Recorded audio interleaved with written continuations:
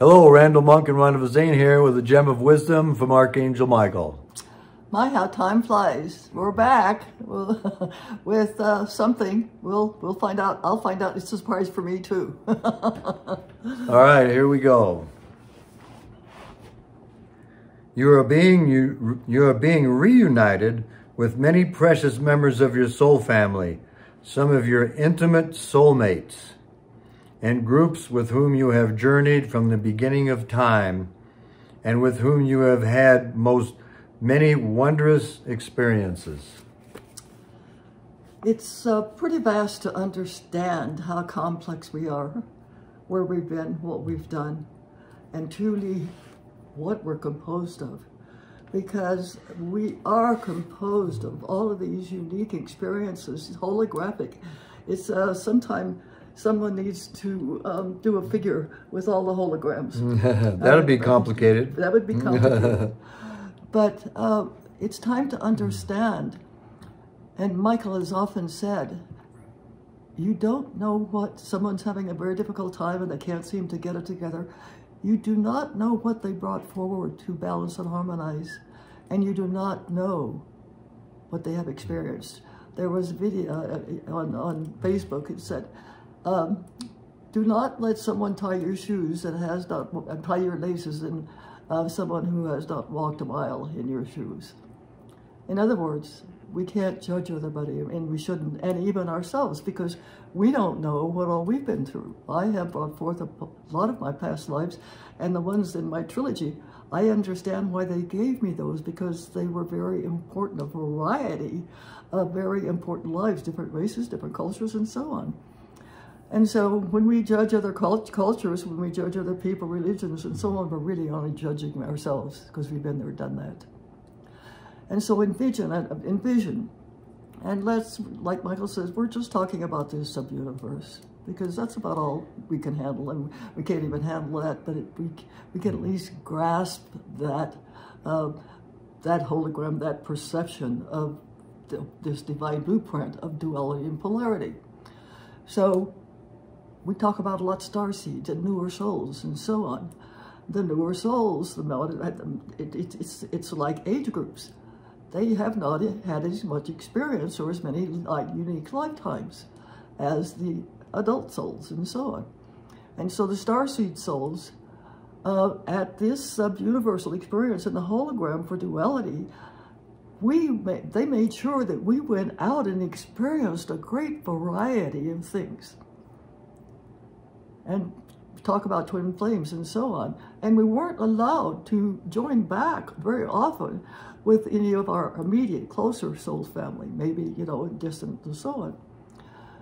But then gradually, and even in preparation in the 5th dimension and the 6th dimension, we started to join with some of the major members of our soul family. For those of us who are working through the middle level of the 4th dimension and working up there to finish, we prepared for it as we came down through the dimensional experiences.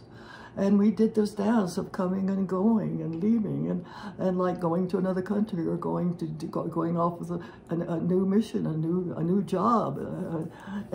And so one of the things that we were told in this lifetime, and I was told, because of the mission I accepted, there would be more of my closer soul family that would be with me. Some of them weren't really ready to do that, but they wanted to come and they've done their part. And so many of the people now, if you have opened the front and the back portal of your heart and you're beginning to tap into your sacred mind and you're beginning to listen to your intuitive, to your oversouls, to your soul self, and beginning to tap into the sacred wisdom of your sacred mind, your intuition and your feeling nature and your solar power center, you're no longer attached to those energy cords of the push-pull of the 3rd and 4th dimension. And so the light, sound, and color, the sound, the resonance, the frequencies, your energetic signature, your soul song, those are becoming more and more important. And so the first thing you might, with people and at a certain level, your energetic signatures will be compatible. You will feel comfortable with them in the mundane world. and what you're doing, the good, the bad, the indifferent, or whatever, and you're very comfortable with it. But then all of a sudden, as you begin to move forward, your energetic signature begins to change. And there is a discomfort, a little friction. It doesn't feel the same. It's feelings, it's energetic shorthand that is telling you you are changing, you're shifting. And the big thing is, like we're talking about emotions and so on, is not to judge, to focus out there and say, it's your fault or they've changed. No, you both have changed. You both have changed. Either they haven't changed or they've changed more than you, and so on. So it's an energetic cosmic dance that we're doing. And once we begin to integrate and we take it as the knowledge, we change it to wisdom, we begin to live it, we begin to project it, we begin to be the example, and we begin to speak the words that go with it, we've got it. At that level, we've got it. We personify it. And people are going to notice, what's happened to them? They really got weird lately. Or, gee, I don't like where they're going. Did you know what they're doing and so on? Or, wow, you really got smart all of a sudden. Where did you learn that? All of these different things that we didn't feel before because we had shields. It was almost like this bubble of light, this bubble of negativity we were in is becoming a shield of light. And it's radiating out from it. It's projecting. My message is going out to Randy. And he's either taking it or projecting it. But at this point, it's very harmonious because we've worked very hard to get it there. And then this person over here, gosh, I'm really, I really don't have anything to say anymore, and so on. So you see where we are? And each step that you take, each new aha, each awakening, each time you make the right decision often enough to align and begin to really structure a memory seed atom and expand some part of you, you transform and your energy vibrations begin to be more harmonious. And then it goes to your soul song and it makes more of an impact. And so you see, and that's like to say, be the change you wish to see in the world. Make those changes. And so just like with the emotional nature where we've been, we are now with our mind, we are beginning to see, wow, I really should have paid attention when I did that. Begin to listen to those nudgings of the heart and so on. And the interaction with the people, if you stand firm, you have to set boundaries. And that's one thing so many of us, we don't like confrontation. We haven't, and so it was easier to just go along with the crowd. No, you've got to step out of your comfort zone and begin to stand alone, but also be kind, be gentle, non-judgmental. It's a lonely path in one instance because you more and more like solitude. You like to be by yourself and you like your own thoughts. I do not play the radio. I do not have the TV on, except maybe in the evening when I'm going to watch something, because I'm always tuned in and I like my thoughts. I like what I'm getting.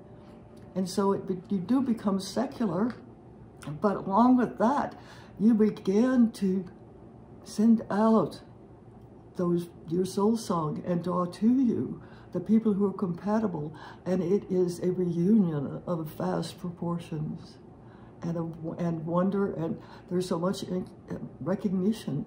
And so at each level that you attain, there are going to be more and more people, and it's going to happen more quickly. And so on one side, it's kind of sad and disturbing, but if you will surrender to your greatest good, and this is one of the greatest things you can do. I ask for the greatest good for myself, all humanity, and all creation, and then allow it to happen. But if you step back and don't try and make a quick decision or react in a negative or in a not so friendly way, if you just wait and contemplate or just observe, you'll get the right answer. Because then you are tapping into the wisdom of your higher mind, your oversoul, and eventually your sacred triad. It's not easy, it's exciting, it's disturbing, it's frustrating, but it's going to happen one way or another. So, will you join hearts and hands with us as we march forward into the future?